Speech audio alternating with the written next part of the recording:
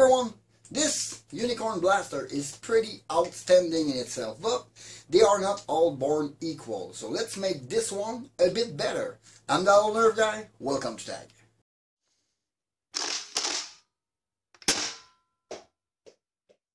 As I was saying, they are not all born equal. Some of them have a ported plunger tube, some of them have a full plunger tube. Not to mention the one that come with or without stock, and probably other differences like the spring tension and other factor. Since I got one of those ported low power version, let's make it a bit better. Thank you to Bayou Blaster who sent me the full tube to go into this thing, plus the 14 kilogram spring. So we're gonna run a chrono test on my Unicorn as it is right now with the very short Zenwiki barrel on it.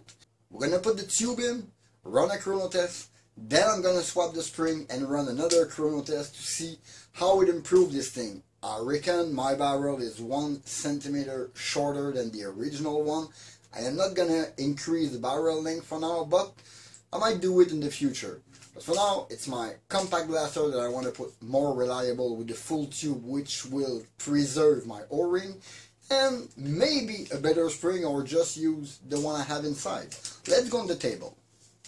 As I was saying, I was sent this apparently 14 kilogram spring for the Unicorn and the unported brass tube.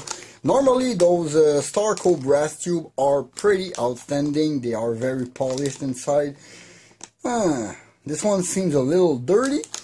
We're gonna clean it, install it in, see the result on the chronograph with only the tube in, and then we're gonna swap for the spring to see if there is any upgrade on this blaster. Okay, so baseline chrono tests, I'm gonna shoot 6 or 7 ghost dart as always in it, and we're gonna see what it gives.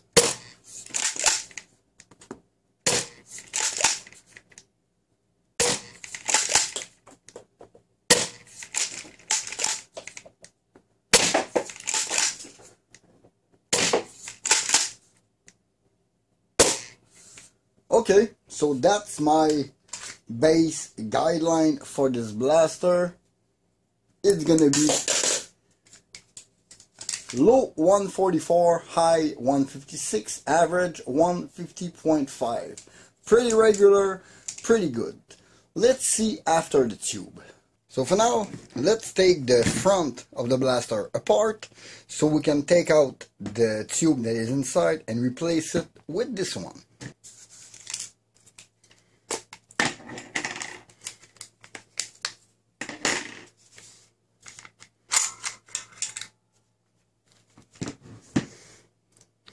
Kind of easy to see where the lack of performance comes from into this blaster. I mean, 50% of the tube is ported, and that O-ring, I got a lot of black residue on my plunger, meaning they might come from my O-ring. Yeah, there is feathering on my O-ring, meaning it is scratching too much on this thing.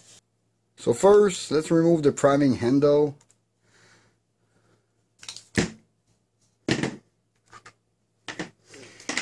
And then those 2 screws underneath here for the little rail.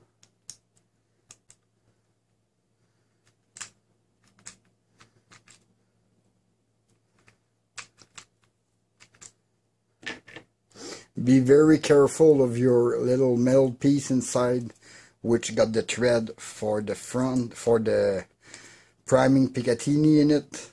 If you lose it or install it the wrong way, you will have problem.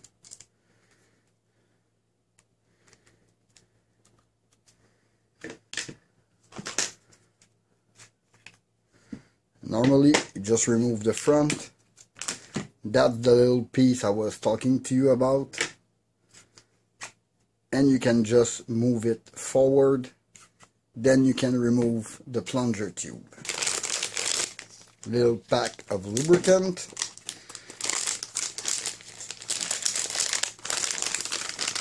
and our solid brass tube. It's pretty much exactly the same size, and I'm happy about it. Maybe a tad longer. It's gonna fit. Yeah. It's fitting pretty neatly, in fact. Oh, and it's heavy. Compared to this thing that feels like a paper almost. This is a very weak tube with a weird finish. This one is gonna be great. As I said earlier, let me clean the interior because it is not very much clean. It's pretty much dirty. I'm gonna clean it, lube it, put it in, do the reverse process of putting back the screw all together inside of this blaster, and we're gonna be ready for the first chrono test. Little thing to consider on this thing, I had to update the plunger O-ring on this thing because it was too loose and was not sealing. It was just dropping at the bottom. Now it's holding, and I changed the one from the pusher just to make sure it was at least sealing a bit, and I lubed everything with the included lubricant and 2 drops of silicone oil. Now let me just slap that thing inside.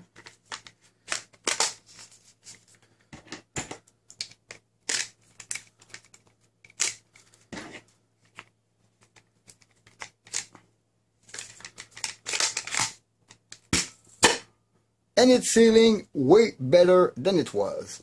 Now, let's go on the chronograph with only the tube in.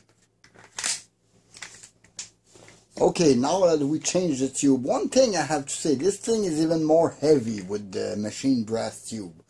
Let's fire a few, see if there is any improvement.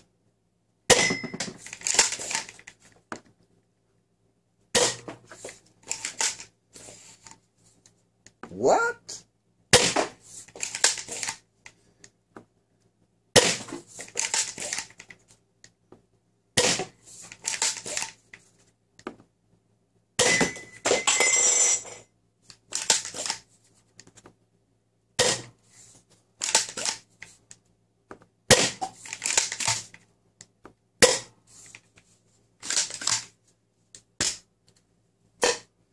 That thing is sealing. Why is it shooting less? Maybe it's vacuuming. That's why I should have a little problem. If this thing is vacuuming,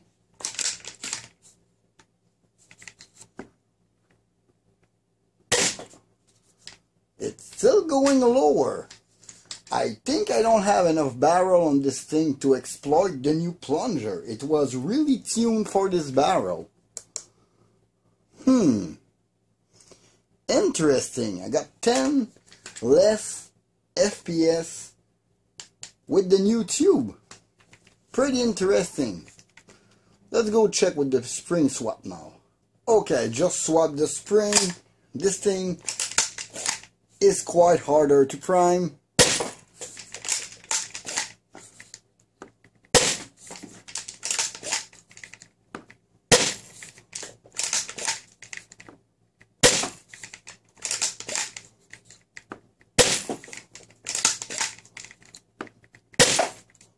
Okay, that is an obvious improvement with this 14 kilogram spring.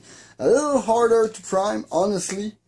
You would really need to brace yourself with the stock because this thing is not meant for the top prime, but it's pretty interesting. The average is 171. My maximum shot was 178 with a short barrel.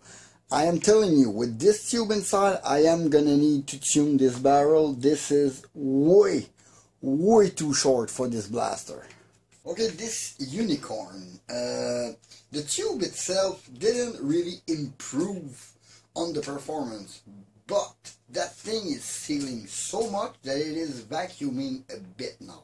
So maybe I'm gonna have to put a little notch in my pusher to prevent that thing. That's why there was a port on the other tube. If there was only a small hole at the end of the tube just before the plunger, it would have been maybe a bit better for this thing. But with the 14 kilogram spring, I am fetching 170 FPS average on this thing with some 175, 178 shot on this thing. This is pretty neat. If I can correct the vacuuming on this thing, I will improve it. Plus, I will have to tune my barrel. I will find myself, I don't know, a swing barrel, 25 centimeter, just to put a little more on top of it. I'm sure it will help the performance a lot. But this thing is very fun. That plunger tube had a little weight to it, but for now it's color matching with my barrel and the performance are there. Plus, with that new tube, that thing is sealing like a charm.